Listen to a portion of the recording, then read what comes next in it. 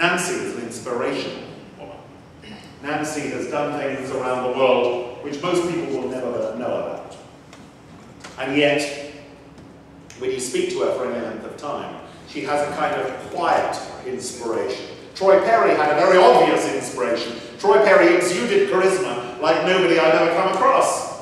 Nancy Wilson is different. And Nancy Wilson, you learn from just by being with and talking. So here's what we say. We are called as Christians to stand in solidarity with those who are marginalized and oppressed. Agreed? Agreed. Be partners in working for change. Agreed? Amen. Be witnesses who call attention to human rights abuses. Very important. Be a voice in the international community for justice. Yep. Lift up new generations of remarkable, far-reaching spiritual activists. Come on. Amen. Build on hope and create our future. And what is justice? Well, Harper's Dictionary defines justice as the demand of God for justice as so central. I'm sure it doesn't. Anyway, this is what they say. The demand of God for justice is so central that other responses to God are empty or diminished if they exist without it. God is the defender of the poor and the oppressed.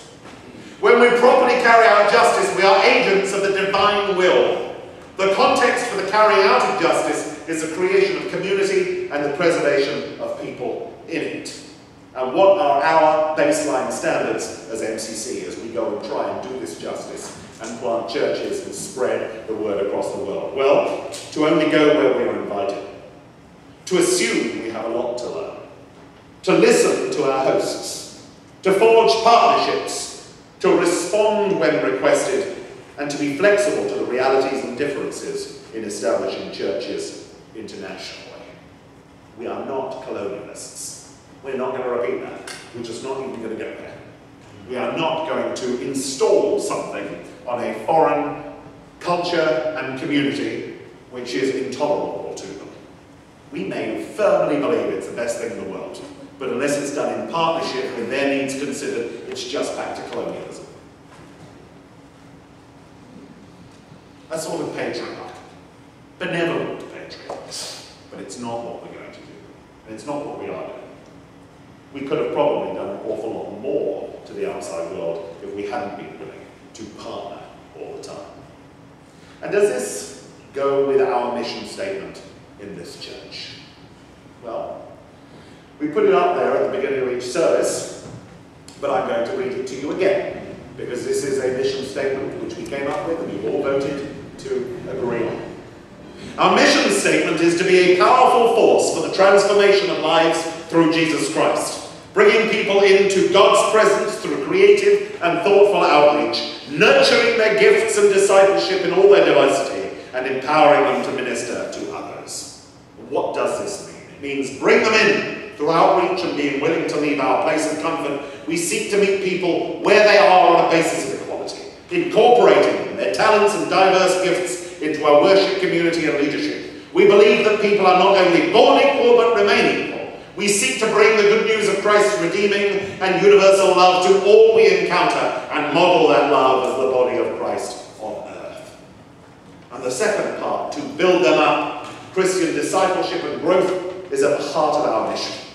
Through education, inspiration, and the stated aim of each of our members to prosper each other's relationship with God, and all our members sign that and sign their agreements to that in their membership covenant, we aim to build strong, loving Christians, able to effect change in the world. We seek at all times to be open to God's call upon us. And finally, send them out. Ultimately, we're not called to settle into those spiritual comfort zones, but to do justice in this world. We intend for the Big Easy MCC to be an engine of truth and justice in real and tangible terms, not only in New Orleans, but throughout the world in prayer, outreach, and effective ministries. All this we are doing. All this you are doing. All of this you need to take a vigorous and seeking part in. You need to ask where you can do more. You need to support the church. You need to support the next stage in the church if that leads us to a new building. And it will only lead us to a new building if we have stable finances. It will only lead us to a new building if we are sure that there are going to be people who are willing to give their time up every week, to put their backs into it, to do drywall, to shovel up pigeon droppings, to redo the roof, to titivate the grounds of the church.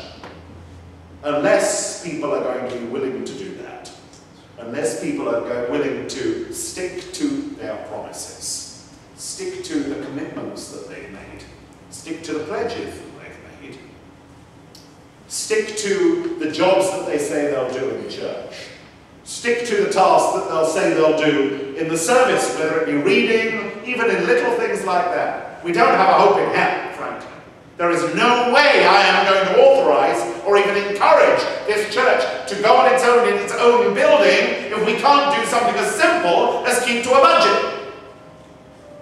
It just won't happen. So, in the future, especially over the next few months, we're going to be taking new pledges from everybody. Because our pledges last year were blown out of the water by the financial disaster that affected pretty much everybody, including us. So we're going to take new pledges.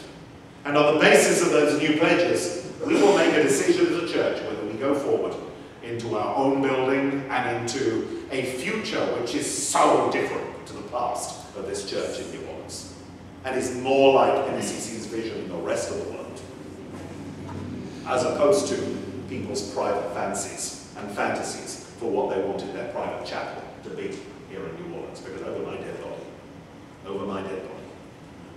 So from here, we have to make a decision. Do you want to wear the bib, or do you want to wear the apron? And I think as the weeks and the months go by, we'll see what decisions